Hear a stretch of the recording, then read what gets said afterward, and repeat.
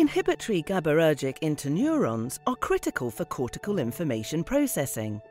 Neuronal circuit function relies on synaptic transmission, which is facilitated by endocytosis-mediated vesicle replenishment, thereby modulating synaptic activity.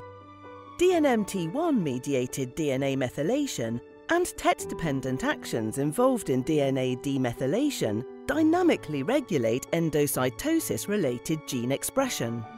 DNA methylation, catalyzed by DNMT1, restricts clathrin-mediated endocytosis at presynapses and reduces GABAergic transmission.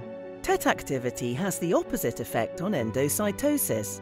The physiological relevance of our findings is underlined by data obtained from human hippocampal biopsies of patients with temporal lobe epilepsy. Here, we found a correlation between methylation-dependent transcriptional regulation of endocytosis-related genes and the patient's seizure rates.